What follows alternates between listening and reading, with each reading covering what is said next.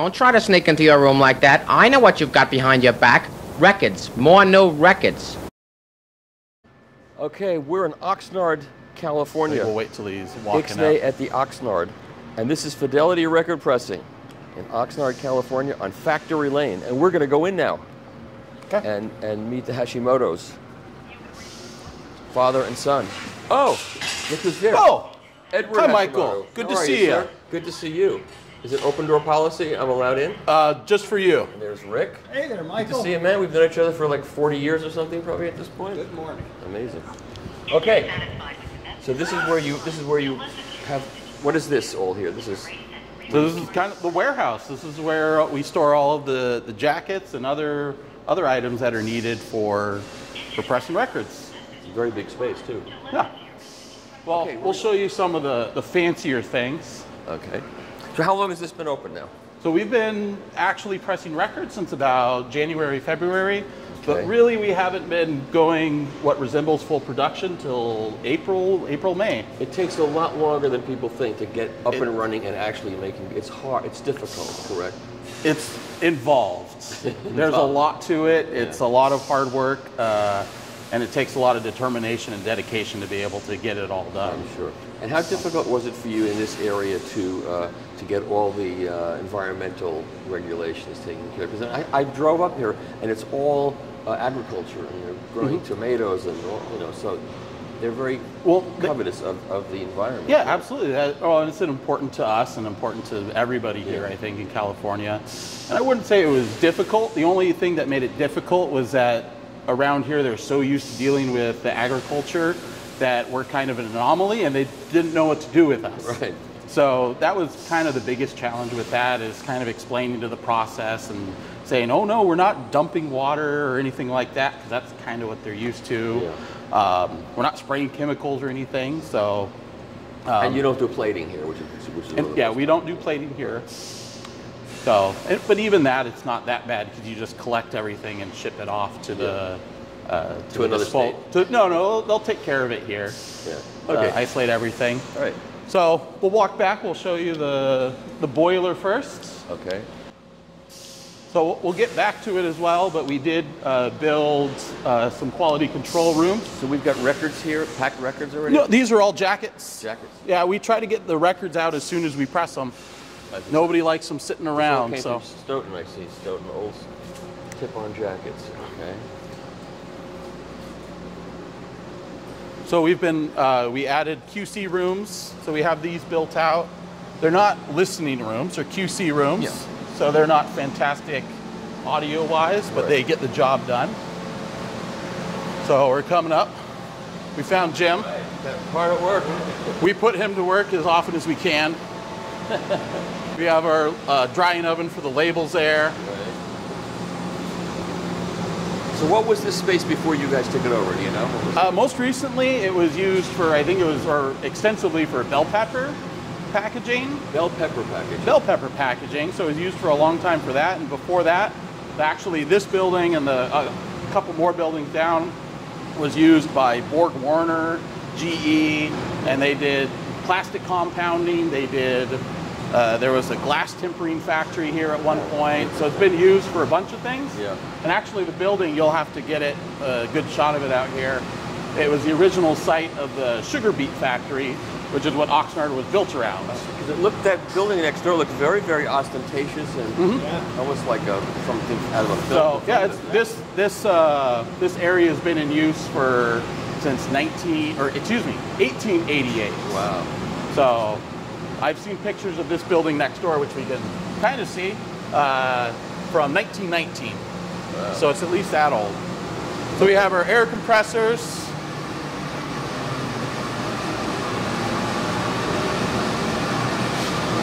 Air compressors and boiler system. So we have two 50 horsepower Mura boilers. It's obviously very efficient and modern compared to some of the other pressing plants Yeah. I've been to, where they have these big old things that look like steam engine.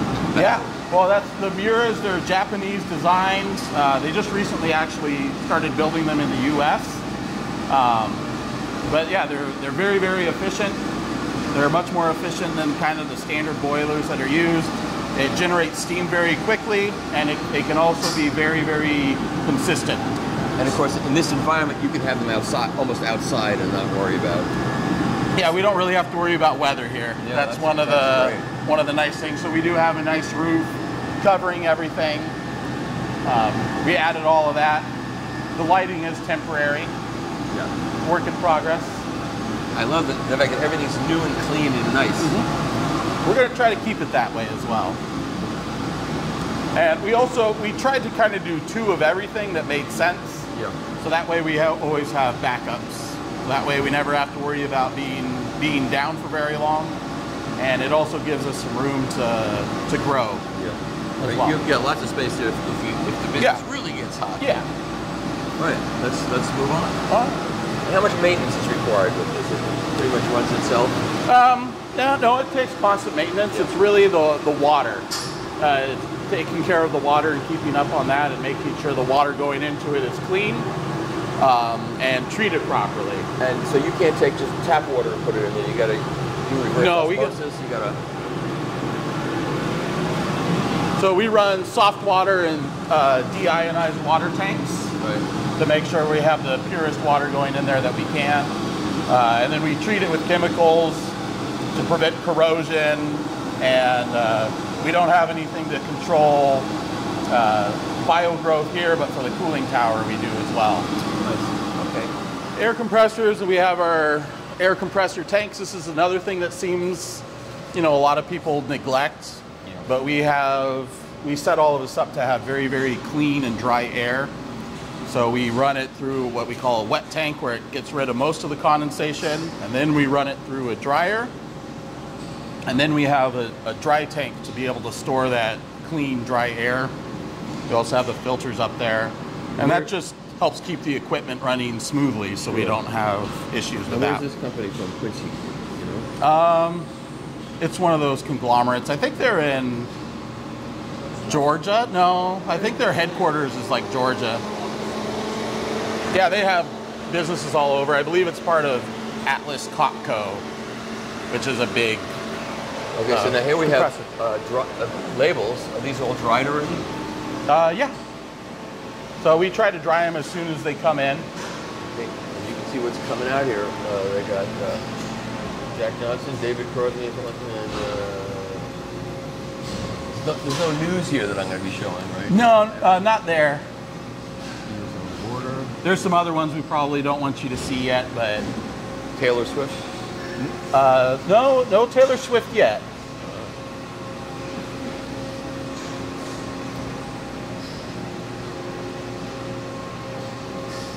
A lot of labels here. Not to say we wouldn't do Taylor Swift, but I don't foresee us. I would do Taylor Swift, but I'm too old and she's taken. Oh, did I say that? I'm sorry. I didn't mean that. We would do her records. Yeah. Okay. Yeah, there we go. I'm sorry. So then we come out to the pressing room. We'll come back to that. Yeah. We can go look at the cooling tower. Okay. Get a little sneak peek. Here it is. So this is our cooling tower. And so one of the nice things about being in this area is we don't have to worry about extreme heat or extreme cold. And so we're able to utilize a cooling tower instead of a big, expensive, power-hungry chiller. The only issue with the tower is sometimes you get dirty water. And again, we don't want dirty water running through the presses. Yep. So if you want to come around to the other side. Does it ever rain here? Occasionally. This isn't affected by rain? No, these are designed to be outside. You'll find these everywhere, all across the country, usually on top of buildings and things like that. Yeah. They have them back at Disneyland, all hidden from view. But we run everything through a heat exchanger. Right. So we have the processed water running through the machines, and then that runs through the heat exchanger, which is getting cooled by the cooling tower water. So that way we're able to really accurately maintain the water and keep it clean, which helps keep molds clean, which helps gives us a consistent, good record. And what's this thing right here? This is the heat exchanger. Oh. So you can see the orange pipe is the hot water coming back from the presses. Okay. going through, and then it'll exit out the bottom and go along that smaller pipe back to the process tank. And then the bigger gray pipes here, this is the water coming from the tower, so it'll be cold water, and it'll go through this side of the heat exchanger and back out and back up to the cooling tower, where then the water gets cooled down. What is this thing over here? And these are all filters, because again, we're trying to keep that water as clean as we can.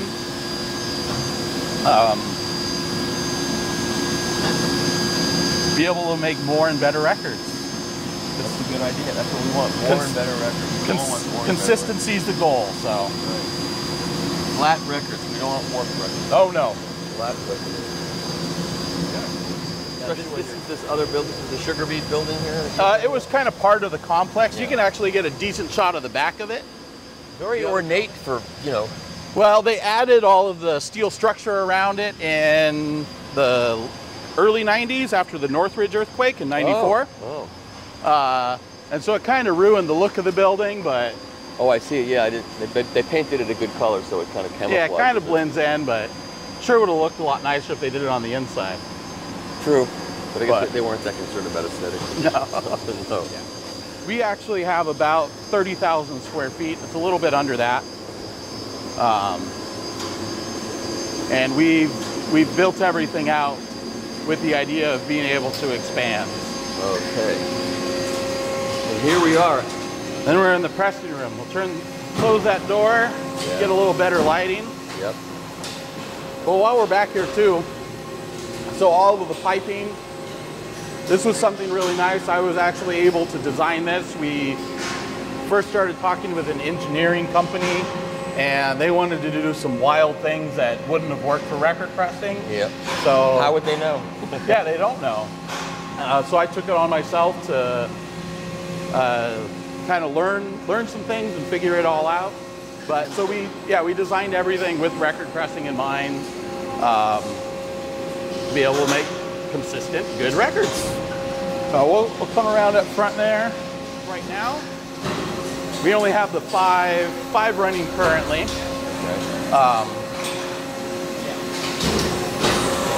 So these machines are manufactured by RPM. RPM is what they're called, record pressing machines. They're out of Nashville, Tennessee. The owner, and he's the one that does most of the work as well. Him and his son work there, and then he contracts some electricians to do some of the programming and wiring. And he comes out of Southern Machines, SMT, is that?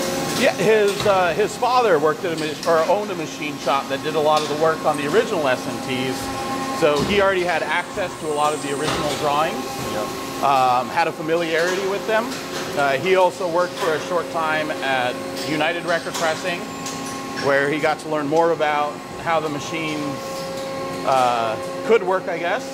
And so these are more recently designed machines. These are not like old machines rebuilt? No, yeah, everything is brand new on them. But even the design? Yeah, the basic design is the same as the original SMT. We can go, actually, we'll kind of open this one up just so we can get a better look at it. Wow, so it all opens up very cleanly. You can get right in. Yeah, so this is how we change out stampers, clean the stampers if needed, etc. But this is really probably the most important part of these SMTs. Press, right? That's the hydraulic cylinder. So I think all of the new presses, if I'm not mistaken, have very small, like 6 or 8 inch rams. Yep. And then they'll have a platen maybe this size or thinner. And believe it or not, under the force that's required to press a record, which is about 100 tons, this platen will actually bend. Yours will, right? No, even ours would. Wow. But since we have a full 12-inch diameter cylinder, that's taking up basically the space of that record. So over that 12 inches, you're going to have 0 deflection. That makes sense. Yeah. So that's why we believe these are going to give you the best, most accurate reproduction of on a record that you can get. Most accurate molding. And how hard is it to change out a tool? You just undo those bolts? And then... Yeah, so there's a ring that holds on the stamper, and then there's a center that holds down the center of it. Okay. So it's fairly easy to do. That's especially when I'm training somebody here. You know, everything here is really easy to do, but you have to make sure it's done right, and there's a lot of moving parts, so it's... You don't want your hand getting caught in there. Oh, no, no, no. And yeah, when these are open, the press actually won't even turn on if you have the door open. Yeah. So no matter what I do, you can't even turn on the motor to be able to make it go up. That's good. It's a good feeling, right? Yeah. And then but the basic, and then the basic automation of the press. So we're kind of starting at the wrong end. This is the trim side, so this is where the record gets trimmed after it's pressed. The basic concept is the same. Probably one of the biggest improvements is that we're using their hybrid stepper motors, servo motors. And we're able to really accurately place everything within about two 10,000ths of an inch. Okay, let's go to the back of the machine, and then later on we'll get to see everything running together. Okay. So the material will be loaded in. So we have an automated loading system, so that way we don't have to manually load the presses. I want to keep all of our operators focused on pressing records, not on making sure the presses have vinyl to be able to press records. I want them paying attention out there. So the loader will load this all the way up with vinyl up to about here, and this will feed down into the extruder, and it'll feed down through here, and it'll extend out here into we have a cup that comes down, and we'll fill up that cup with vinyl, and that's the birth of the record, really. That's your puck. Or the conception. Yes. It's the conception of the record at that point. And you really want to make sure you have a really nice, even, consistent biscuit. And that's one of the big changes between the old SMT presses and this new one that Greg designs. It makes a very nice, consistent, even biscuit. And we'll see this all on our running press later. But after it's formed, it'll come over into the center here. We'll have labels that are picked up and put on these arms here. And the labels and the biscuit will come over. Our pin will shoot up, which will keep the labels and the puck together. All of the arms will go back, and then this comes up and squeezes the bejesus out of it. Well, not quite yet. We're just enough to make it a little shorter, so it'll make it out in the press. Okay, and it'll kind of temporarily attach the labels. Okay. And then it'll get ejected out into the press where it'll be pressed. But the really nice thing about this and the labels, again, they're all controlled by those hybrid stepper motors. Right here? Yeah, so we're able to very precisely place those labels. So there's not a lot of manual oversight of that part of it. It's pretty consistent. No, it's all automated. Yeah. But yeah, so they're able to be very precisely placed, which means we get really nice clean labels. The split labels, the inside of the label being messed up from one of the pins hitting it is almost a thing of the past. Unfortunately, there's still some variance in the label manufacturing, so a little bit will still happen. Now, what about the issue that sometimes plagues pressing plagues, which is that something slips, the die slips or the tool slips, and one side gets pressed off center?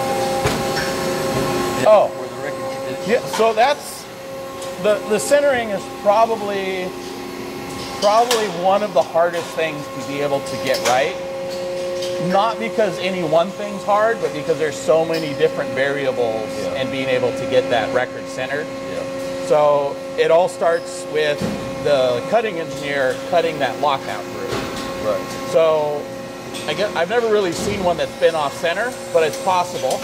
And that's how we gauge, or everything's gauged after that to be on center. So your stampers show up here ready to go onto the press, correct? Because after the plating and the Correct. Yeah, they're already formed and stamper prep is done. Yeah. So if the stampers are punched off center, I can't do anything about that. It's going to be what it is. Right. So those have to be right. And generally, the best I think I've ever seen consistently is about 4 to 5 thousandths eccentricity. Yeah. So already you're kind of starting at a disadvantage of being able to get it, you know, dead perfect. You're never going to... The whole process of record making and playing back is not perfect. It's not perfect. And the fact that it still sounds so unbelievably great and better than almost anything is amazing. Yeah. It's miraculous. Yeah. If you want a perfect record, they're called CDs. CDs, exactly. They don't sound that good, but they're perfect. Exactly. We're on the same page. Yes. Okay. But yeah, so we have the stampers that have to be on center, and then maybe we'll go back to the front again. Okay, I'll follow you. Okay. So then we have the two molds, and so you have one side of the record on one side and one side of the record on the other. Right. The centering is going to be based on the bottom. And so it's generally the top one, at least on our machines, where you'll have, it can be more off-center. Right. But yeah, so the molds need to be as close to a perfect alignment as we can get. And you can probably see how that can be an issue because we have the ram, which has to be centered. We have the platen that has to be centered. We have the bolster plate, we call it, which has to be centered. We have the molds that has to be centered, and then we have to have the stamper that has to be centered. And that's just one side. So then you flip it over onto the other side, and you have to get those to line up and be perfect. And what is this chain of? Well, that's how we operate the center. So we can remove the center and tighten it down. I see. Okay. So not a daily occurrence, but every couple of weeks, you know, the centering might creep up a little bit, so we'll have to go in and adjust that. So we get out dial indicators and get it adjusted as close as we can to perfect. Okay. Well, let me show you real quick the loading system, just the vinyl and etc.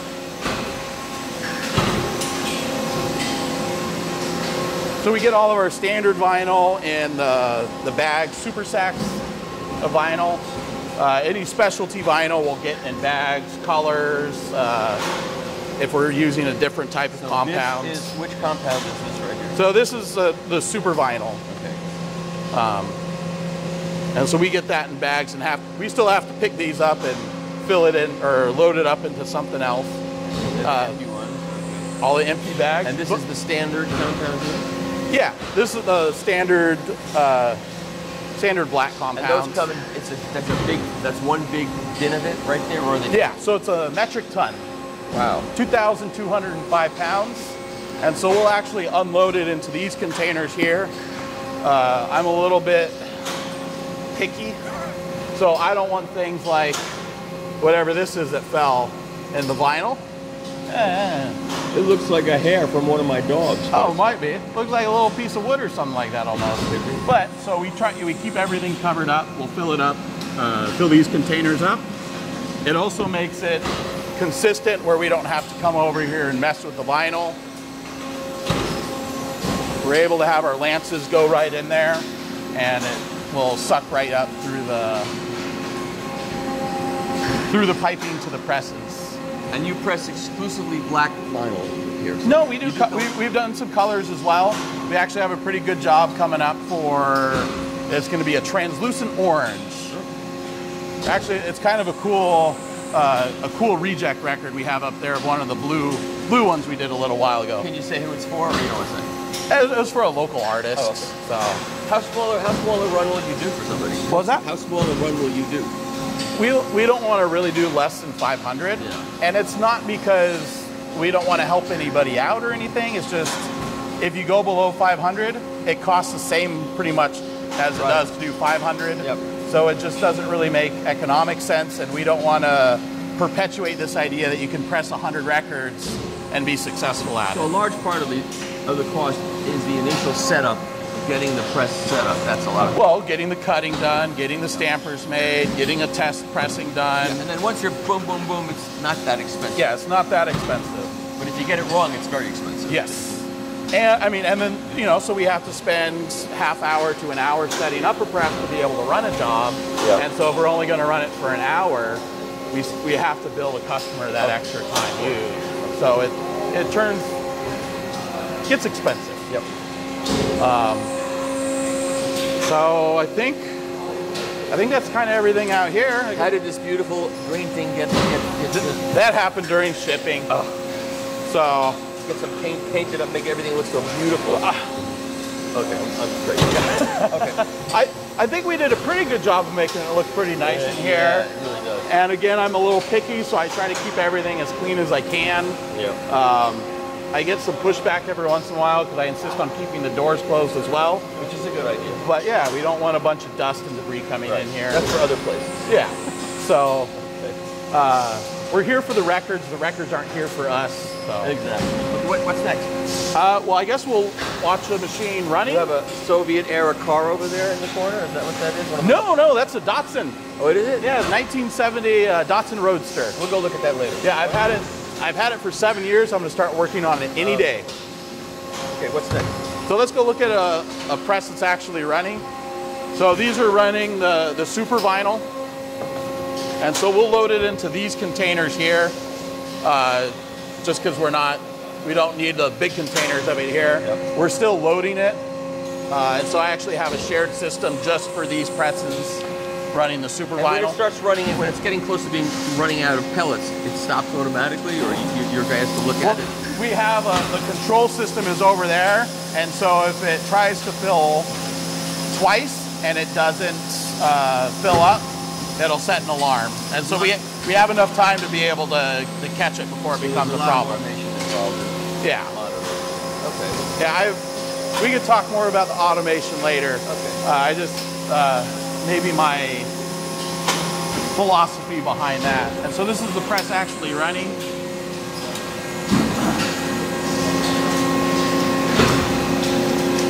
We'll start it on the next full system. Yeah. So in a moment, we're going to see the compression plate, we call it, drop down. At the same time, the labels, about the same time, the labels will come up and get picked up. The biscuit cup came down, and so now we're forming that biscuit.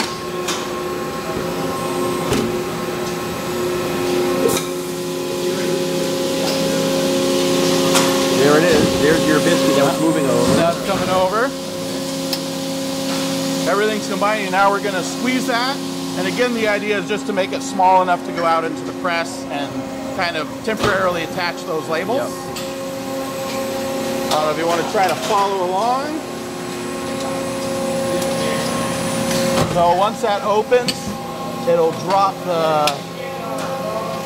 the biscuit with the labels and everything on there. And so all this while the press is actually heating up, it's continuing to heat. Once it's fully formed, the heating will stop, and then we'll turn on the cooling. So that should be happening a few seconds ago. And so now it's cooling down. We cool it down to about 120, 130 degrees. So it comes out of the press fairly warm still. And if we cool it down too much, it'll actually stick to the mold a little bit, and that's one of the ways that you can get stitching actually. Okay, then the next one's ready to go in already. Yep.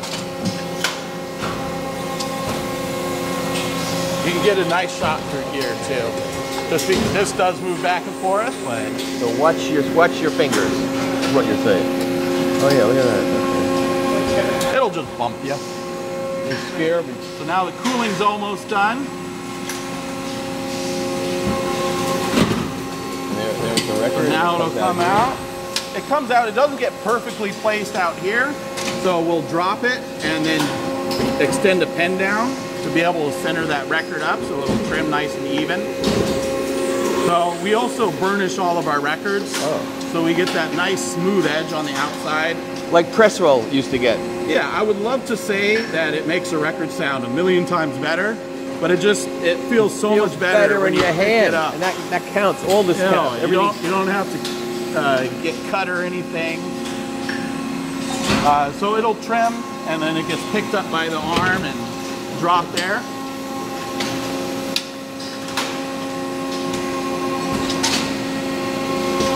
How often do you have to change the blade? Not that often, actually, because it's soft, right?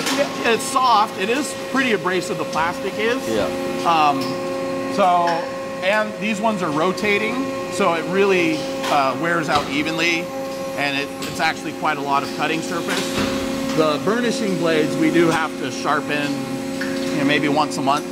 So how many records do you put on here before you put the Normally we'll do 5, but you were in my way, so I couldn't get it. Oh, so whoever gets the 6th record, if there's a problem, it's my fault. Okay, Yep. fine, thank there you go, no problem. Blame me. Okay. No, so yeah, we do them every 5 records. That's just to keep an easy count. And that's a manual job. Someone's got to come over and do it. Yeah. So actually, I have some automation I've been working on that's going to eliminate that, so it'll automate all of that for us.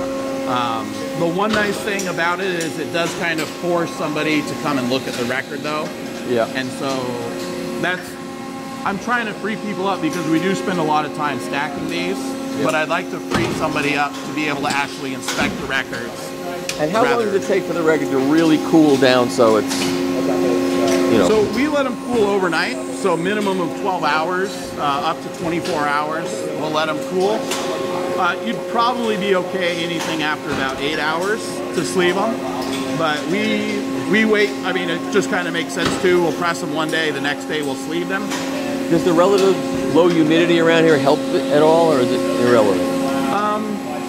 I don't think especially. It's actually, we're pretty close to the ocean. We're about 4 miles, 5 miles away from the ocean. Right. So we actually have a little bit higher humidity. We're usually around 60%. And you got some ozone around here too from the ocean. Is that true? Yeah, a little bit. Doesn't affect your rubber parts? No, we're far enough away from the ocean.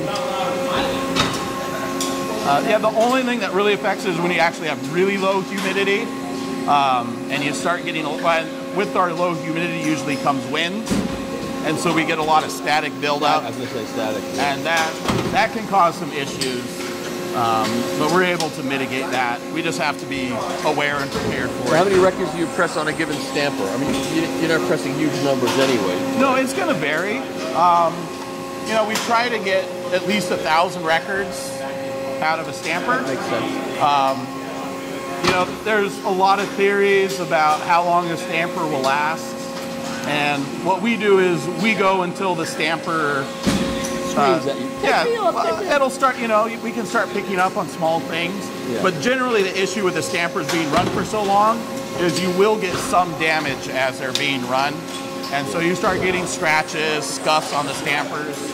So as soon as something like that happens, we put a new stamper on. I think it would be interesting if you could, when you get a new stamper in there, take the first record pressed off, and then take the last record before you change it, and give it to somebody to listen to and see if they can hear a difference in it. Well, yeah, you can't tell them, right? No, it's got to be double blind. Yeah, we've actually the first record will probably sound worse. That's what I was. Yeah, you have to get going before. Kind of have to get everything worn in. Yep. A lot of the times there'll be a little bit of dirt or debris embedded in the stamper that gets pulled out. I mean, we're talking microscopic, but it's there. Well.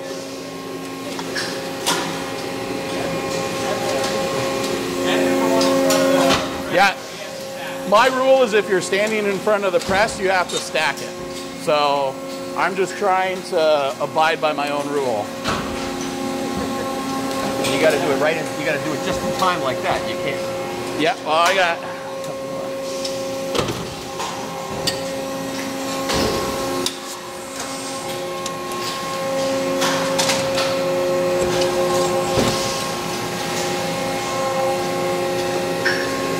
Looks good. Yeah, so actually I did a boo-boo on that.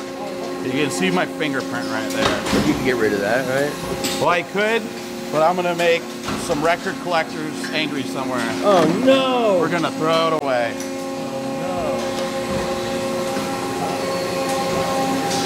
And you'll regrind that and use it again, Yeah. right? Because that's just, I mean, it's virgin vinyl. Yeah, it's still clean vinyl. We'll talk about that too, because we do try to recycle everything that we can. Yep.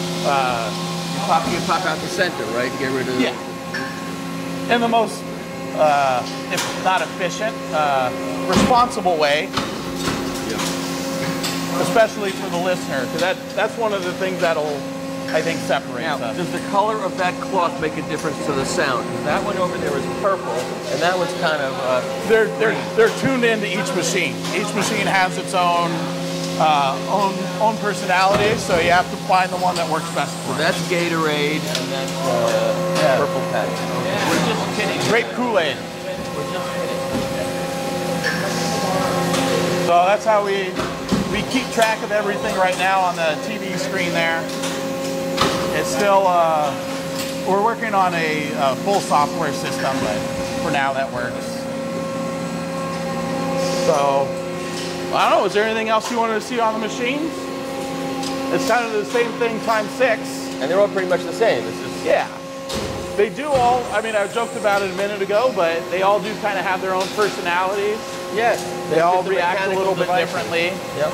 So, you know, you kind of have to tune in each one to work the best way that they can.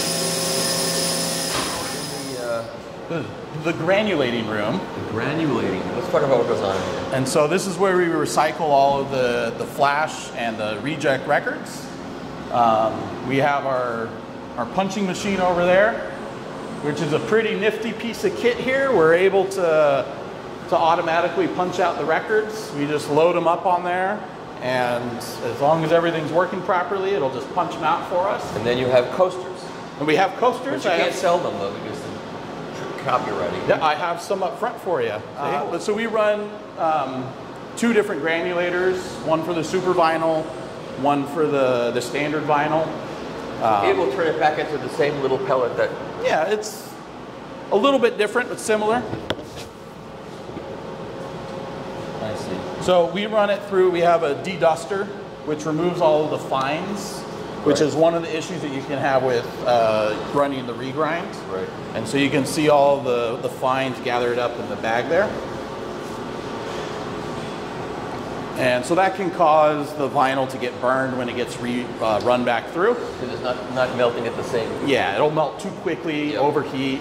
So the key is just doing it correctly, and then you don't have issues. Doing it correctly, keeping everything clean, separated. You don't want to be mixing vinyl because that causes a lot of issues. Yep. And then what is this? And so this is the one we use for super vinyl or VR900. It's the same machine essentially. It's the same machine, yeah, different color. I like these ones, and I like trying to keep the equipment the same so we have minimal parts. We don't have to keep a bunch of extra parts on hand. We can just have one set. Also, people are familiar with them. So we actually, you know, so as we're sleeving the records, we hand inspect one, which we'll go see in a moment. And then when we punch them back out and regrind them, we're also hand inspecting all of them again. To make sure we don't get any paper or debris or anything like that. Okay, next. Next, let's go into packaging. So how much room do you have here to, if you were to add presses, they would come out this way? Yeah, so we actually have everything built out already. You can see the valves up on top, and so we can add 12 more machines right here. How far would it take it out? It would be right out to, the last one would be about right here. So then you would have a total of 12 total. Yeah, That's big enough, right? yeah. We could go more, but I don't want to. No.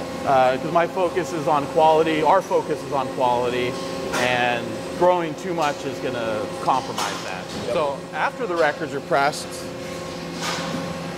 They sit here for overnight? yeah, so we'll set them on here overnight. Actually, so all the spacers and the spindles we actually made ourselves. Oh. Just you can't go to the store and buy these, right? Surprise. Yeah. So even down to the handles, we couldn't find handles that would work, so we made our own. So we'll store them here overnight, and then we have them on the rack so they're easy to move. We don't have to have a bunch of carts or anything like that. Right. And we only have the one packager right now, and so she's actually working on the bagging. But we do, this is the sleeving stations, so we'll actually hand inspect each and every record. This is where I like to try to get away from the automation, because I think it's important to have that human eye on these and be able to inspect them. We're looking to do things in the future with some cameras and being able to help, but I don't think we can ever go away from having that human eye on the record and handling the record. So you're not really sleeving any records at this moment? Not right now, because she's working on that over there. I can see what she's doing over there. Yeah, we'll get over to that. Okay. So same, we'll put them in the bins after they're sleeved. Okay. And so we just do that to keep them contained, keep track of them, keep them protected. They'll go on the racks here.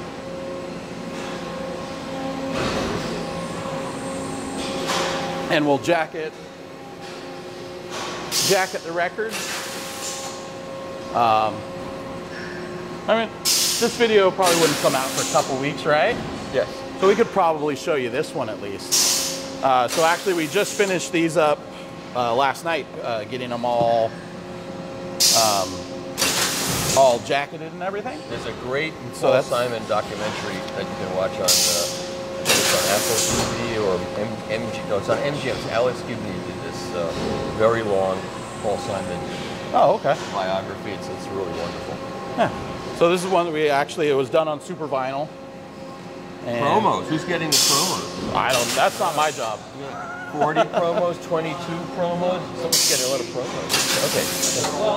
Someone's on the MoFi gravy train, it must be me. Okay. Yep. And so after we jacket them, right now we only have the bagger operational, but so we're poly bagging these. And these ones we actually go to great lengths to actually keep everything in order. And so even these jackets, you get, well, these don't matter, but we number all of them, and so we keep track of everything sequentially. Right there, they're numbered.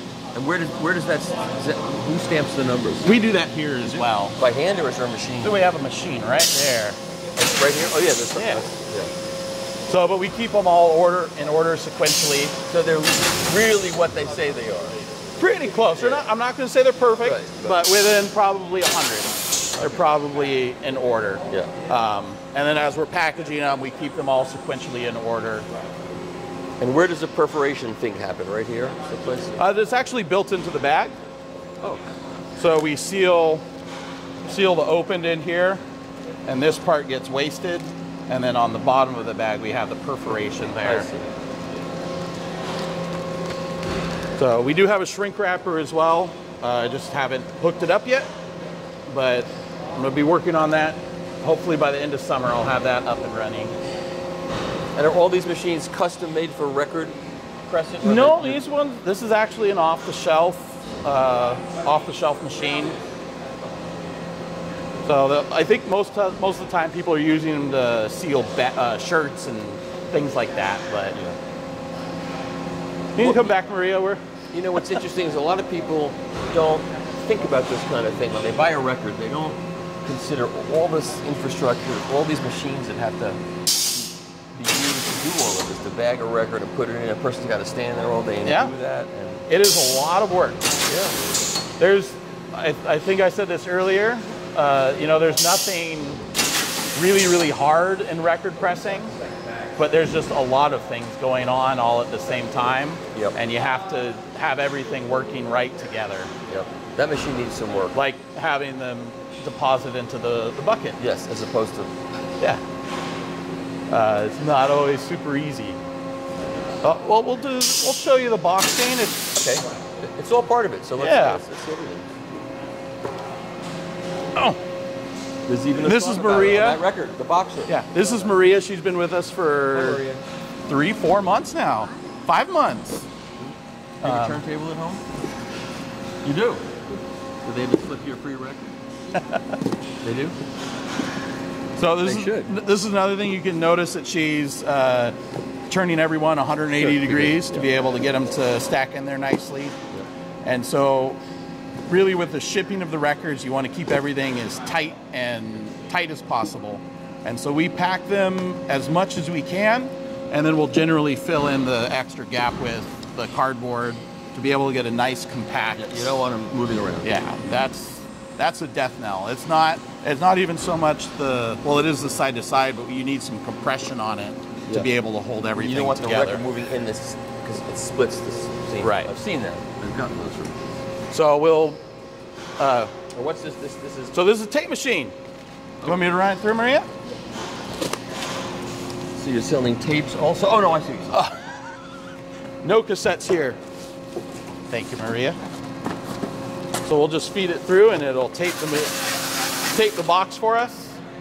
Oh, I could use one of those. I would love that one. It helps with saving on labor because we don't have to hand tape them. But more importantly, that it really makes it a nice compact taping job. We'll just do the one, but we'll pack 2 of these as well into one of the master packs, and then we run it through the tape machine again as well.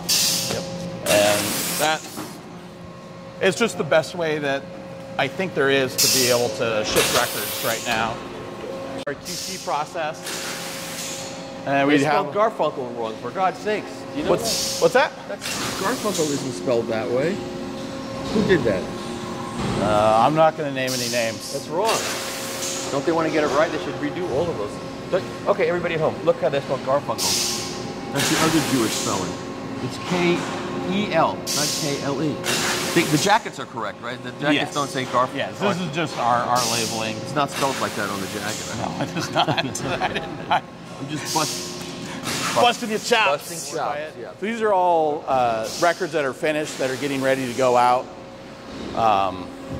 So we have to finish packaging them up.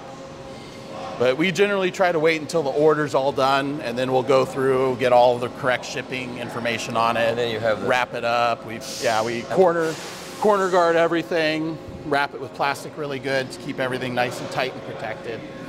A lot of records. People just don't understand how many records are going out there. These are not like going to sit on shelves forever. These are As soon as they get to the warehouse, they'll get shipped out. Yep. This is our shrink wrapping machine. So this is one of the nice things I do love about the vinyl record industry is, we have a lot of competitors out there, but everybody's kind of friends. Yeah. And so we actually got this from Memphis Record Pressing. They got some all new equipment, but we helped Mark quite a bit when he was getting everything set up and whatever that was, 2014. I like that whole aspect. 2015. Everybody is helping everybody. So he helped us out a lot with this, getting this out here, and we said, well, okay, we're going to send you the payment. He said, don't worry about it until you have it up and going. And this is the shrink wrap as opposed to using instead of the bag. I mean, it's going to vary what the customer wants. It's more expensive to do that, to do the bag. Yeah, a little bit. So. And there's your car. There's my car. I'm going to start working on it any day of the week. Any day. Cool. And this is our little workshop over here. So we do all of the maintenance and any repairs. Who does all this? Upgrades. This is me and my brother. Oh, cool. So this is my brother's area. He does a lot of the machining. So we have a mill and a lathe, a bunch of machining tools and equipment. I do more electrical, welding, fabricating, that sort of thing. So, and you kind of have to be able to do all of that to be able to run a record plant, because... Or you have to call an outside guy to come in from Gold Star or whatever. Yeah, and they don't know what they're doing. No, and then they want to charge you a lot of money. They don't know what they're doing for record pressing. Yes. So all the construction we had done by a contractor, but pretty much all of the equipment install. Who did the work on who designed your logo and all that? That was actually my wife. Really? Yeah. She did a great job. It's great. Yeah. Does she have a history of doing that? Yeah, so she went to, she has a degree in industrial design. Oh. And she did that until she decided to become a stay-at-home mom. So she actually homeschools our 3 kids. So she takes, most of her time's taken up with that, but she helps out here a lot as well. That's a big help, because that looks great. Yeah. It's a really cool logo. It's kind of retro, but it's modern at the same time. And that's exactly what we were going for. That's kind of our take on what we want to do as well. And you got it.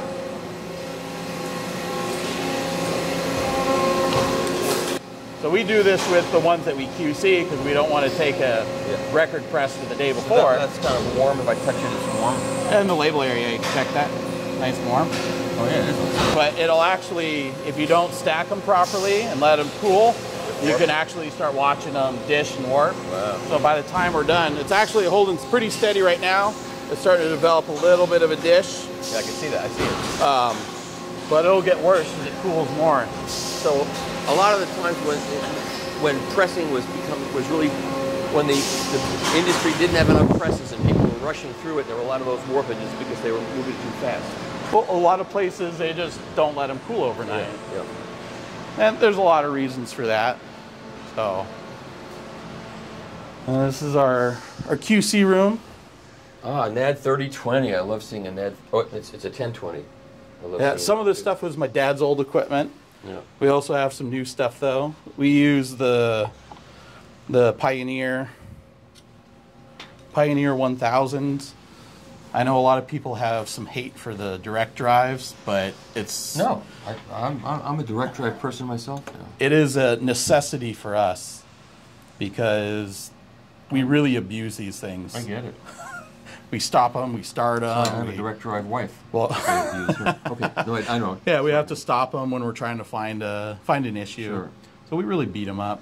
So before we even actually put it on the turntable normally, we'll inspect it. We have better light out in the press room actually. We'll inspect and we're looking for any visual clues. We're looking for stitching, non-fill, scratches, etc. Yep.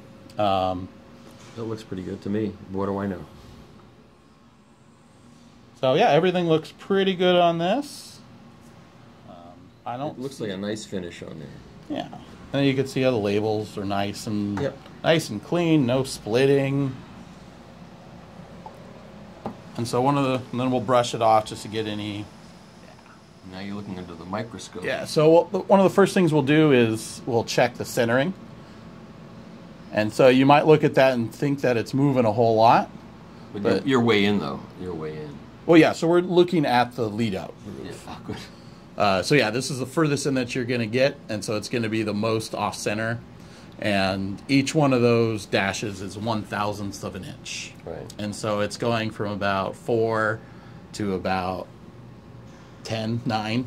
Of course, the CD would be perfect. It would be perfect. So this is about 6/1000th of an inch eccentricity, which means that it's within 3/1000th of an inch. So it's a plus 3 minus 3. So when you put the stylus in the groove, how much moving am I going to see? I shouldn't see. You're not going to see anything. No. This would be a perfectly centered record. Better be now that we're on camera. So I'll just get it as far out on the lead out. Yeah, it looks good. And then we'll go ahead and move it up, and we'll move it into another spot. And what happens to this test record? You don't use it. Yeah, so we'll because it's taken off and had a chance to kind of dish, we'll reject it. And you flash it. And yeah. So that's what we'll do through, and then we'll just check the B side real quick. Yep. We'll check the centering. So usually the bottom is going to be more on center, and so this one's about a 4/4000th of an inch off center. Which again, that means everything's within 2/1000th of an inch, which is half the thickness of a sheet of paper. Yep. The kind of the industry standard is like 20 or 30, so we try to keep it under half of that. So what are all these records doing here? So we have some file copies of stuff that we've already pressed here, and test pressings and things like that, of things that are in the works. So we keep those on hand to be able to reference back if there are any issues. And then with the test pressings, if there, is a tick or a pop or something, we can go back and reference So what it. percentage of the records that you're pressing these days are MoFi titles, and what percentage are other? The majority of them right now are MoFi. Well, that's good for them. So Jim's happy. He's pressing his own records. Yeah, but we have a lot more capacity. Yep. So we can press a lot more than that. So how do you look for business? What do you? what do you do? Do you have outreach to artists? Yeah, so we have somebody that's kind of helping with the sales, and they're reaching out to local artists, small independent labels. And how price sensitive do you have to be? In other words, are these people shopping around looking for who can press the least expensive record, or do the ones that want quality understand they're going to get really high? So a lot of them are shopping around trying to get the best price, and really when you take into account everything from shipping and all that, we're pretty competitive with most of the pressing plants. Yeah. And so, not being a businessman myself, I was one of the few Jews born without the business gene. So when you calculate your costs, how much you're going to charge per record, how did you came up with a cost? You came up with an idea of what it would cost to run a plant, build a plant, amortize the cost of building the plant, pressing records and charging a certain amount of money, for the record delivered, ready to go. And then over time, over a certain period of time, you have to say, well, how did our plan meet the reality of the world? And after the first year, or after the first 6 months, how are we doing? And then do we have to readjust things? Have you found that? Have you found your projections to be reasonably on key, or no? Yeah, they're actually pretty good. We actually you're going to say that no matter what. Well, but I of course. understand that. But we went for kind of the apocalypse approach, where we kind of went through the worst case scenario of being able to do it and what's the lowest cost we could do it at. One of the big things that helps us is that rather than relying on a lot of manpower, so you go to a lot of other pressing plants and there's an army of people. Thankfully, we had the experience to be able to do a lot of this ourselves. We didn't have to have an army of people and be able to set everything up efficiently enough that we will never need a lot of people. Right. We're just able to do it. And so in doing all of this, to the point where you are now, did you make any serious mistakes? Did you have to redo anything at great expense?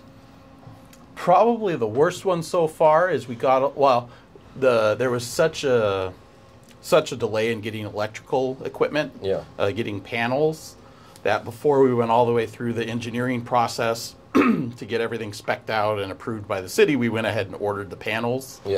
And we ended up ordering the wrong breakers.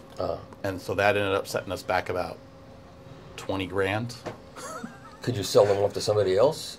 Yeah, but not for 20 grand. Oh, no, okay. So we still have them here. We need to sell them off. But yeah, so we got the wrong ones, and there was a few, it's things. Inevitably going to happen. Yeah, there was a few things like that, some extra expenses. But I mean, I had my dad who's been doing this for 50 years. Yeah, you've been around the block a few times. Yeah, I've had some experience. A few mistakes, but how much more satisfying is it to have your own place that's yours as opposed to working for somebody else? It must be certain headaches involved in it, but I like working at Record Tech. I kind of built that place anyway, so it's kind of like I'm doing it all over again, with the foreknowledge of what I'm doing. Always a big help. Yes, knowing what you're doing is always a good. Yes. Yeah, and I think because of that we've avoided a lot of mistakes. We've made a lot of right decisions. Great. So, that's good. It's all good. Happy with that. That's also another thing that's nice about having the kind of the friendly competitive nature, or friendly competitive people out there. A lot of people are there to help you out. So they're willing to give you advice. They will give you all their secrets, right, but they'll give you advice and be able to help you out. Sure. And so, we listen to the other people that have been doing this as well, or the ones that have recently started up new pressing plants as well in the recent past. And, we kind of listen to them and listen to the pitfalls that they went through and avoided them. Tried to avoid them. And I think we did a decent job.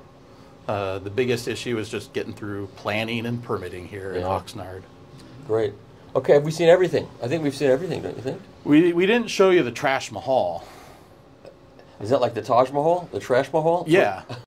So California, they passed it a while ago, where they want to reduce carbon emissions they want to reduce food wastes in landfills because they say it produces methane. Funny enough, most of the landfills out here actually capture all of that methane and use it to power their facilities. And so it's really beneficial to use it, but they want it out of the landfills. So because of that, we had to build this ridiculous trash enclosure. This makes me realize how warm it's getting in. Oh yeah, it'll get warm. Yeah. So this is our trash mahal. Just this right here added about 10% to our construction budget. Wow.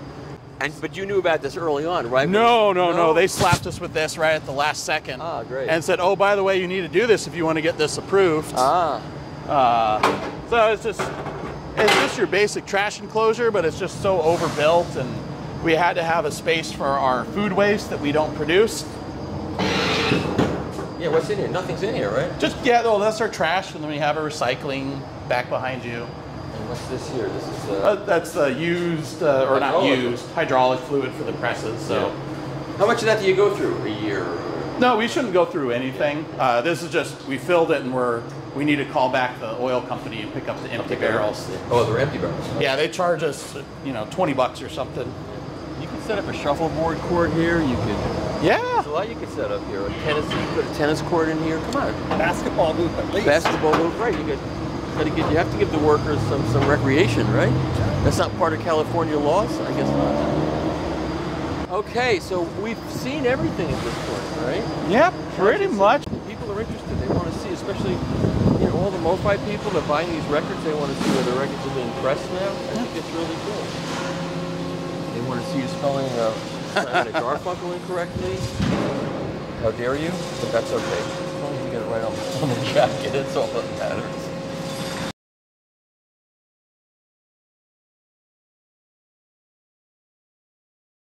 All right, we're talking to Jim Davis, who, of course, he's got a record label. He's got a hi-fi equipment distribution company. He manufactures hi-fi equipment, and frankly, the pieces that I've reviewed knocked it out of the park because you hired the right people to do it, which was a good thing. And now you've got a pressing plant that you are in business with these guys, correct? Right. It's not my business what the deal is, but that seems like a pretty good deal. Well, they are partners. Partners. Yeah. Just like you said, you've got to find, to make the best electronics, you've got to find the best people to do it, and these are the best people to make records with. Yeah. Anybody who starts a record pressing plant and doesn't have people with this kind of experience running that plant, building it, you're kind of doomed to either failure or mediocrity. We're spent a lot of money getting to that point. Yeah. And these guys have decades of experience, and they're the best.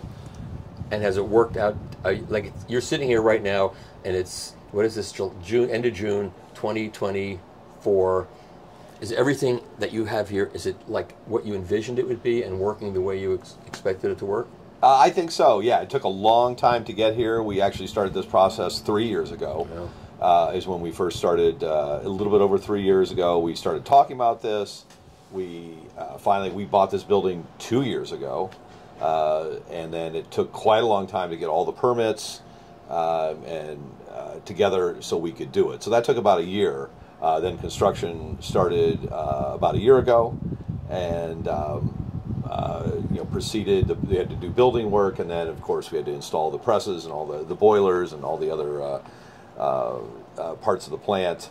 So basically we were able to start test pressing records in December, and now as you can see, we've got our 6 presses up and running. Yeah. And they're new and they're nice, and they absolutely really well. Everything's really nice and fresh and new, and unlike plants that have a lot of old presses, I mean, it's going to require a lot less maintenance. Yeah. Computer controlled. And I think that the consistency of the quality is what will be, I think, different and put us, will define our part of this business. Yeah. I think we'll be able to put out consistently great records. Now, every record that comes off a press, no matter how good the plant is, there's always going to be a stinker, right, every once in a while. But it's the overall consistency that I think will be the best. And it already is, I imagine. You're seeing that already. Yeah, I think that the stuff that's come off these presses so far is great quality. We're seeing quieter, less noisy pressings, I think, than maybe we had before. Not that we were known for noisy pressings. No, you were. Yeah, but I think that they're even better than the pressings that we had before. Yeah, that's good. That's what you want. Right. I want as least amount of problems as possible. Right. Just being in this business, there are problems, right? But the least is best. Yeah, absolutely. Yeah. Well, that's good. Anything else you want to say about all this? Well, it's been it's time consuming. It's frustrating at times trying to get these things together, but I'm definitely glad that we're off and running. And I expect to, see us get a lot of business here in the future. We had an open house here that was extremely well received. Yeah, I'm sorry I couldn't be at that, but I couldn't. and I do expect that we'll see quite a bit of business, despite the fact that that the industry in general now has an overcapacity of pressing. But I think most of that overcapacity is concentrated at the lower end of the quality scale, and there's always room for plants that do high quality. Yeah, it's the same with hi-fi. There's always room for companies making really good hi-fi. Right. As long as we don't think we have to have 50 presses here. Exactly right. We'll just stick with our with a small number of presses, but do it right. Yeah, max of 12. You said that's the max if it ever gets to that point. Right now we can expand to 12 pretty easily. Right. We have all the infrastructure in place. Theoretically, we can go to 16 in this location. Would require us to get another boiler and some other things. We're only limited to 16 in this location because of the natural gas supply. Yeah, that should be plenty. I think that's going to be plenty. Yeah, you got enough to do, right? Right. Okay, thanks, man. Thanks for inviting me. All right, you're welcome.